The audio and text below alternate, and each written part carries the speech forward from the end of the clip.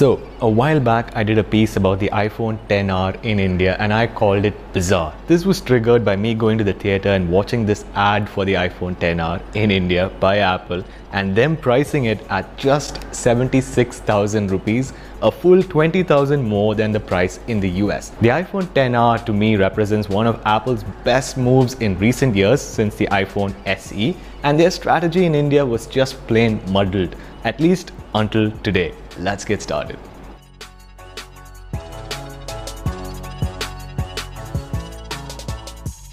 Our story begins 2 years ago when Apple announced that Wistron, one of their contractors, was setting up a factory in Bangalore to manufacture the iPhone SE in India. The iPhone SE was and is one of my favorite iPhones of all times because it makes the compromises that it has to in order to get what I consider to be Apple's best feature to as many people as possible, the iOS platform. Then in 2017, Apple gave us the iPhone X and the price of the phone was 1 lakh. A lot of people, including myself, freaked out because we thought that Apple was supposed to lower prices in India because they were manufacturing in India. This was in the time when Apple was untouchable. They were the company that could raise the price as much as they would want and customers would just continue buying.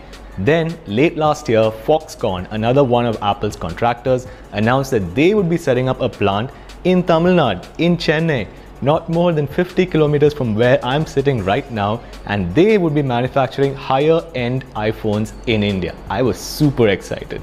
Last week, we learned that the iPhone 7 was being made in India, and yesterday we learned that trial productions for the iPhone X had been completed by Foxconn in Chennai, and today we learned that Apple would be slashing the price of the iPhone XR to, get this, 64,000 rupees for the 128GB version, which is the only version you should get. The phone to me could be summed up in one phrase: good enough for everybody. Let's start with the screen. It's 6.1-inch LCD, not OLED, and it's perfectly fine for everyone's viewing requirements. It's not as high resolution as other phones, but you will not notice. Moving on to the speakers, they're dual speakers, they're extremely loud, and once you've had a chance to experience dual speakers, you will not want to go back to single speaker, OnePlus. Then we come to the processor, which is awesome. The A12 chip and the A12X chip are Apple's best inventions that they gave us last year. They're extremely fast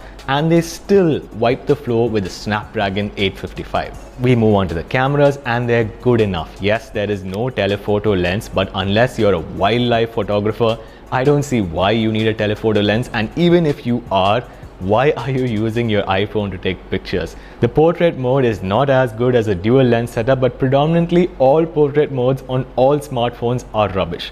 This is a portrait mode shot taken by the Note 9 and this is a portrait mode shot taken by the iPhone XR. Both are trash. Finally, we come to the operating system. iOS is still the world's best mobile operating system. It is more stable than Android, it is faster than Android, and chances are it will still get updates 4 years from now, Samsung. Now, I'm feeling a little bit sick because I actually got one of my friends to bring this phone down from the US and I paid 66,000 rupees for the 128GB version, which is 2,000 more than the price in India. But for the rest of us, this is the best move that Apple has made in the hardware division for this country, period. Closing out with some technicalities, there is a difference between the MRP and the MOP.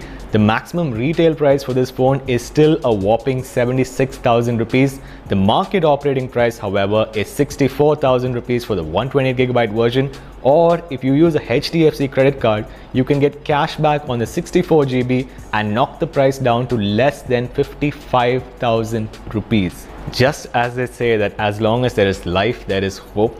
As long as there is a big ass Foxconn factory not more than 50 kilometers from where I'm sitting, there is hope for Apple customers in India. The future is bright. Okay, thanks for watching this video, guys. I'm finally shooting on my Sony a7 III up from my Note 9. I hope you appreciate the difference. If you like the quality of this video, please give this video a thumbs up. Subscribe to my channel on YouTube. Let me know what you think of the iPhone XR in the comment section down below, and I will catch you guys in the next one.